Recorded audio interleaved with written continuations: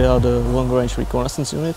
We are able to survive for almost 10 days without resupply, and we got lots of observation devices that allowed us to gather a lot of information which we can send through our radios up to 100 kilometers back to our lines.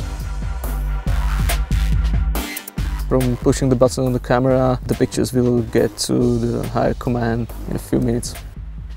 We can get some satellite pictures of the things we have to observe.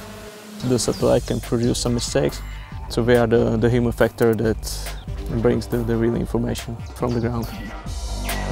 The most important thing, you have to be patient, because you can lie on observation posts for almost like 2-3 days and there is nothing happening, so you just have to be patient.